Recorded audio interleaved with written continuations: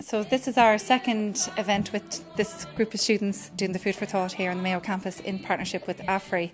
It's great. It's been this idea of trying to interrupt the system of the busy college life, the busy everyday life, the busy modern life, and to call a halt to the busyness and to stop and to think and to reflect. And from our perspective as educators, to create a space where our students can be empowered to realise the use of dialogue and asking questions, and as some of the guys have already said, not just asking questions but really listening to the answers and hearing what others are saying.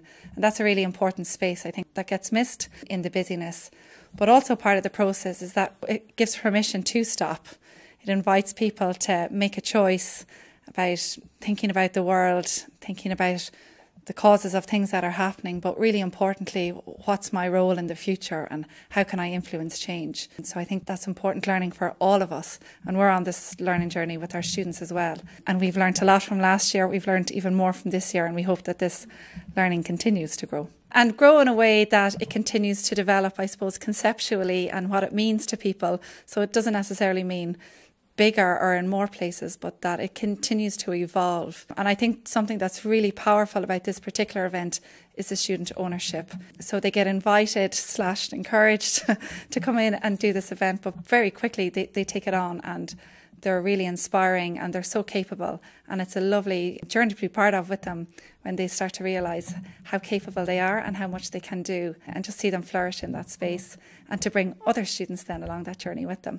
Gained a lot of experience and insight today. There was a lot of food for thought, meaning, a lot of conversations provoked in our little facilitation and groups. I learned a lot from, and as a college here, it just opened a space where people could speak freely and not be judged, and it was just a break from mobile phones. The news in the world is very negative at the minute, so just a great break from that. The feedback was good, people enjoyed it. They felt more comfortable in a free space where they weren't getting judged. I feel like they opened up more to everybody and making sure that their voices were heard. It was really, really beautiful. I couldn't actually believe how much work that the students put into it. It was really well organised. I'm also really, really proud of my lecturers, because when the opening speech was made by the students and, all of that, I really couldn't believe that there were students that, took centre stage and put up such an event. So it was really good. I was impressed. I feel amazing. I feel inspired. I feel like I was part of a really good team, but it did. It all came together perfectly. I think each and every one of us in our group, everyone pulled their weight. Everyone just went above and beyond just to pull together and just to ensure that everybody really enjoyed the day. And I think everybody did. There's some great feedback from everyone I've talked to, so I'm really, really happy. It's not easy facilitating groups that are coming in about different topics, so I enjoyed that. I got a lot of learning from that, and it was just really good to hear people's thoughts and what they think about the different issues that are in society today. So yeah, it was really, really enjoyable and really educational. Today was super. Always coming into these sort of events, it's always a shot in the dark. You haven't really no idea what you're going to expect. I think the crowd really made it, and as a team we all pulled it together, so it was over the moon to see, and now that it's done, over the moon to see that everything's come together and all ended well. No one held back when it came to speaking. It was brilliant. Like, everyone got really, really, really into it, and we got quite empowered from it. I think turning like an old sports hall into this cornucopia of empowerment, I think by the end of the day really felt like that.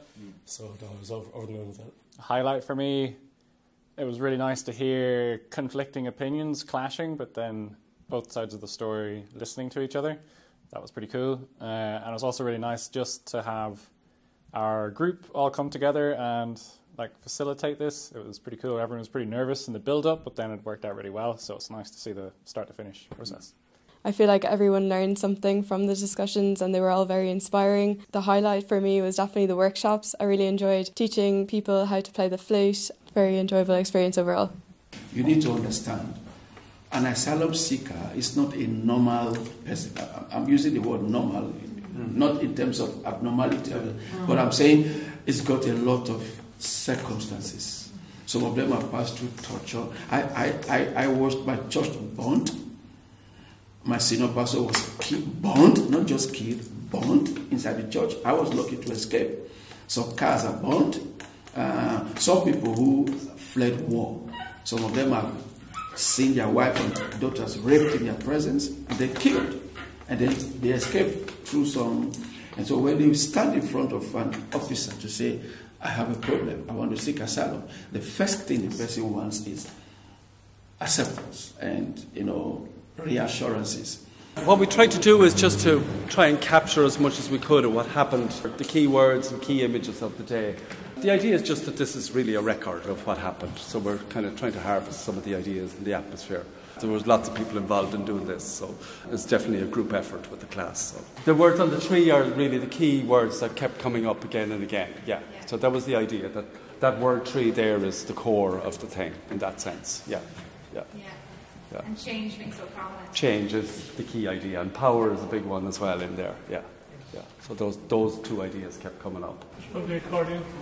The accordion, yeah.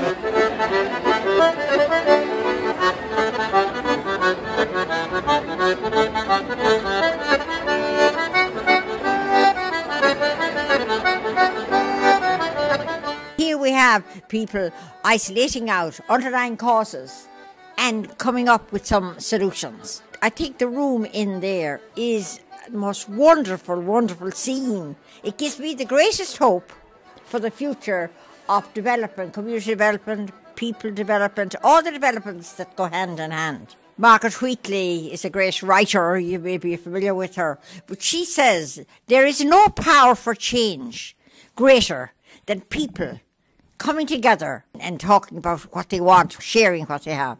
The sharing here today has been absolutely mind, soul, spirit stuff. Keep it up and we have a great future if it's in your hands, and let's listen to us. And I would advocate everywhere I go to listen to what you people are telling us. We need to hear what you're saying and we need to learn from you. So thank you for all this. May you go from strength to strength, and may people's lives be enriched by the unlocking that you're doing. You're unfolding. The beauty within is reflected in the beauty without, even in the rain. Your skin, oh yeah, your skin and bone, turn into something beautiful. You know, for you I bleed myself dry. For you I bleed myself